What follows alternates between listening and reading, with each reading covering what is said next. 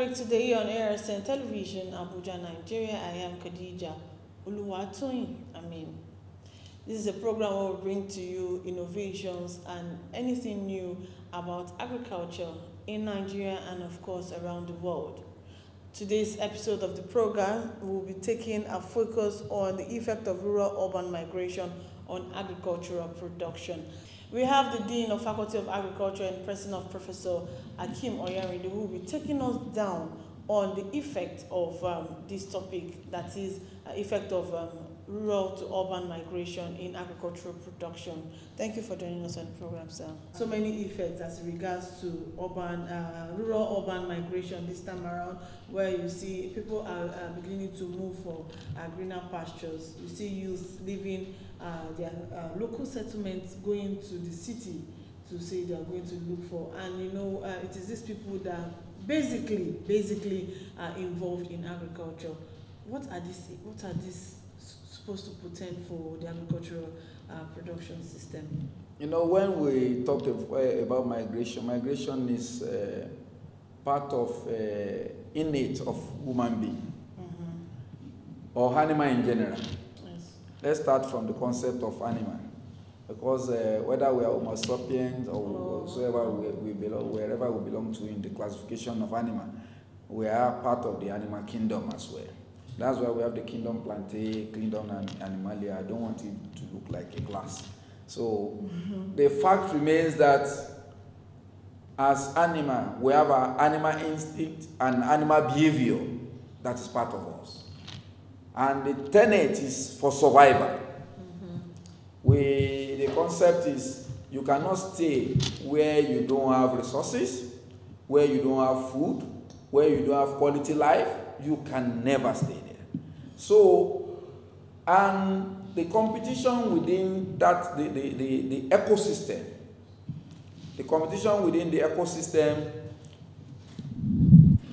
is responsible for people to move, whether they jump from one country to the other, whether they move from one community to the other, whether they move from one village to the other.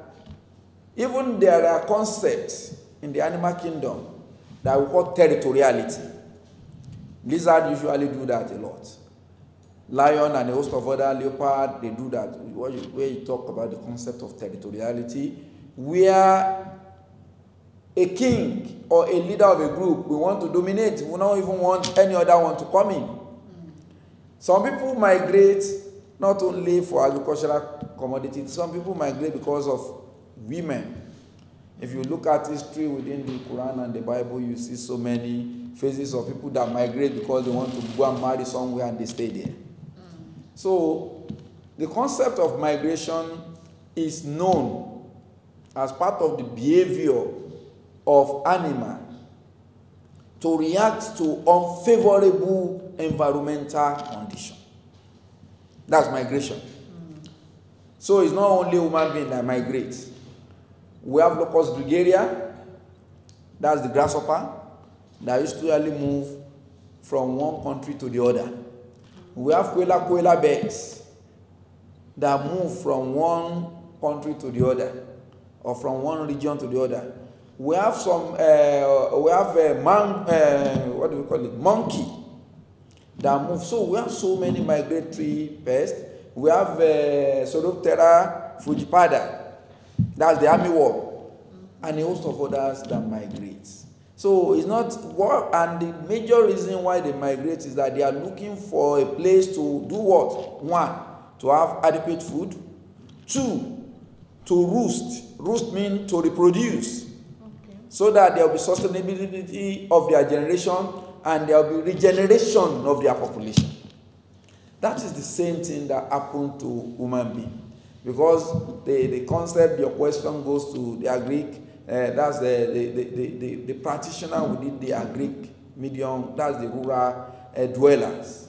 That's what your question is. So the rural dweller that want to leave his community, nobody will be interested if his community is comfortable, is attractive.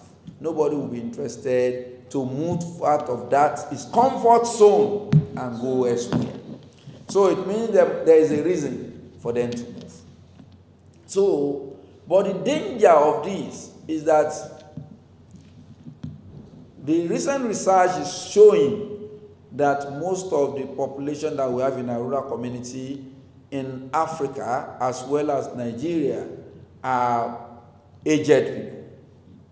The aged people that are already above 60, they are the majority within our rural area now. Because most of their children, most of their wards have left them because life is not comfortable, life is not attractive within the rural community. So, it means that government must take a deliberate act to stop these unwanted movements. And that is the same thing that happened to the essence in which people within the city now are now Japan. Their own, they did not call it rural urban migration now. It's now migration from a country to another country. And they don't know. Majority of them, over a larger number of them that goes outside, find it difficult to come back because the place is not as attractive as they think. And they are not better than where they are at home. So, whether locally, whether the migration is done locally or the migration is done globally, each of those migrations that we are talking about is about for survival and to get resources to sustain life. So for sustainable livelihood, it means that you must move from one area to the other. Because when you know an environment is not suitable for you, you have to move. So from time immemorial, people have been moving. But the aspect of that we are talking about now is what is the impact of this in our agricultural production. One, is reducing, is depleting the population of active workforce within the rural area. And it's this active workforce within the rural area that are responsible, because as of today now, we still have over 75% of sustainable practice in agriculture. Our level of mechanization in the country is not more than 25%. So, which means that if we are thinking of having a 25% population doing the modern agricultural practice, it means that if care is not taken, if we don't take care of our rural populace, if we continue with this trend where they are leaving the community, very soon there will not be food on our table. Because it's the subsistence farmer that are responsible for most of the commodity that we have on our table now. So there must be a consensual move by the government to stop this by making one, life attractive for the rural dweller. Two, making resources, all the needed resources for livelihood to be available at the doorstep of the rural dweller. So with that, you are now talking about the concept of why do I need to go to town? I have a favorable market. Why do I need to go to town? I have high return on investment. Why do I need to go to town? I can market on my phone from my community. Why do I need to go to town? I have uninterrupted power supply. Why do I need to go to town? I have a post-harvest handling of my crop. Why do I need to go to town? I have processing section that are at my doorstep. So if life is like that, the rural community people will be well sufficient, they will be well satisfied, and they will not be struggling to come to the city. Coming to the city is so difficult for them because by the time they come to the city, there's no place to stay. No house, no building, no resources, because life in the villages are cheaper than life in the city. So they don't even have the resources to manage in the city. And if for them to return, they are already feeling ashamed because they've told their friends, their relatives, their family that they are now going to Port Harcourt, they are going to Lagos, they are going to Abuja, they are going to Kano, they are going to Kaduna, they are going to the mega city. So they will now find it difficult to now go back there. I want to go back to my rural area. That, what would they be saying? And that is the same thing that happened to people that japa, that go, and the place is not favorable to them. They will be feeling ashamed to come back to Nigeria. They will just say, let me stay there, let me stay there, let me stay there until. So the fact remains that the best that can happen is for government to take it as the first priority to make habitation of our rural community to be attractive to the younger ones.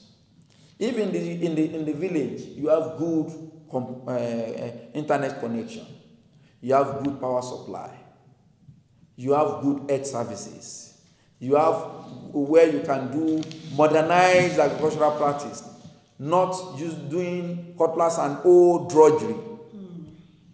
Where you have tractors that can come to your field, where you have power tiller, where you have post-harvest handler, thresher, flash dryer, groundnut decorticator, maize silo, and a host of other modernized way of practicing agriculture. Where you have a tablet that you can market on your tablet or your phone. You can market to Chile, to India, to China, to US. The Alibabas and a host of others come to Nigeria to mop this commodity. So if there is access road that get into that community, because most of our rural area, if you go there now, you feel ashamed. Because there are some of them, as we are in the rainy season now, they are cut off, that they cannot come to the hinterland. They cannot come into the hinterland until the dry season.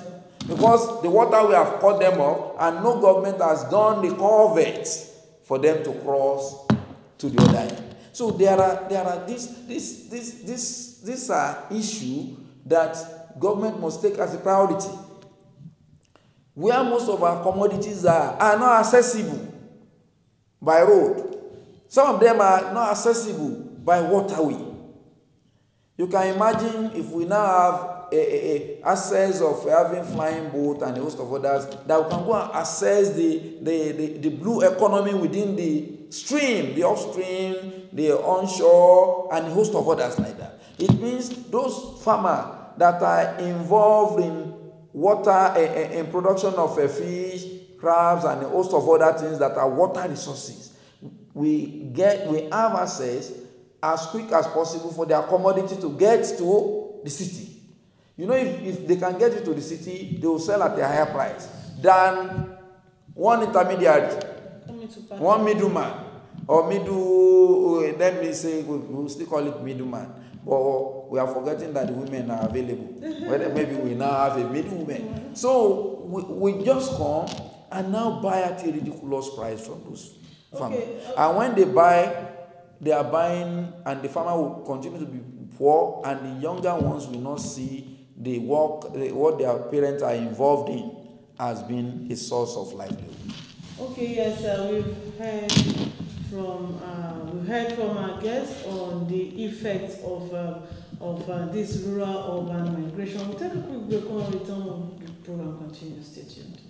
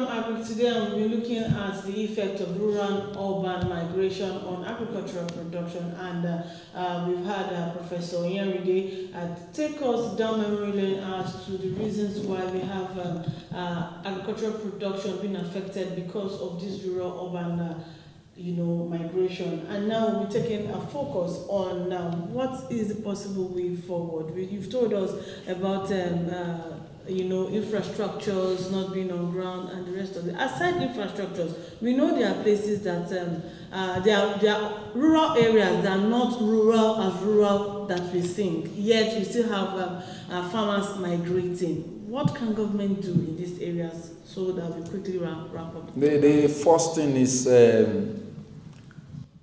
I think government needs to subsidize livelihood within the rural community. Most of the countries that we find their population, the richest men in the world in the developed economy are farmers, because government has produced adequate infrastructure and they sustain. What the government does is to see a way of subsidizing life. For example, now if we now have a situation in which if you are staying in the rural community, they do that to teachers. Teachers that teach in rural community have some additional fund that they give to them. So if we deliberately take this as having palliative, having subsidized livelihood, it can be in form of commodity, it can be in form of finance, it can be in form of health services, that if you are in a rural area, you don't need to pay for your treatment. So if you are not paying for your treatment in the rural area, all the hospitals in the rural area can be free. In the rural area, there can be a way. It was done some time ago in one government that gave them phone for free. So these are things that we must make sure that we subsidize the livelihood apart from the inputs that government can give to them. If in the rural area they know that they have free access to medical care, they have free access to a reduced tariff for electricity, they have free a reduced tariff, a reduced cost of processing their commodity, they have a reduced cost of cultivating their land or engaging in livestock or cattle production. Nearly people or everybody in the city will go to the rural area because they now know that government has taken charge of the required aspect that will sustain their livelihood. If government has taken charge of my menu, that I now have subsidized food, instead of buying at 800 naira in Gwagwalada or in Ama, and now if I'm in the Yebu, inside Yebu at the other end, that those same commodity will be sold at 200 at subsidized rates based on government. Everybody will just say, city, well, let me go and stay in the rural area. This is the same thing that happens to the issue of house rent in the FCT. You see that in the evening. In the morning, you see everybody rushing to the city. In the evening, everybody desert the city because of house rent. Because a room would cost over about close to 1.something million to 2 million. They run to the what do you call it? The suburb of the city and go and rent at affordable prices. So if government deliberately does that to farmer too, where farmer can have subsidized input for their production, subsidized electricity, subsidized health care, subsidized water resources, I think all of us will want to go and be a farmer. But if government did not do it deliberately, nobody will stay there. So there must be a deliberate act by the government to now take to assisting. If you see the way the health services you have in the rural community are, you'll be shocked. Some of them don't have drugs, and some towns that are not even trained. We now go and open a patient medicine store there, and be doing the job of the nurses and the doctor and be killing most of the populace. So the Adventist government must be able to subsidize livelihood, give palliative, assist in their farm work, and ensure that they are secured.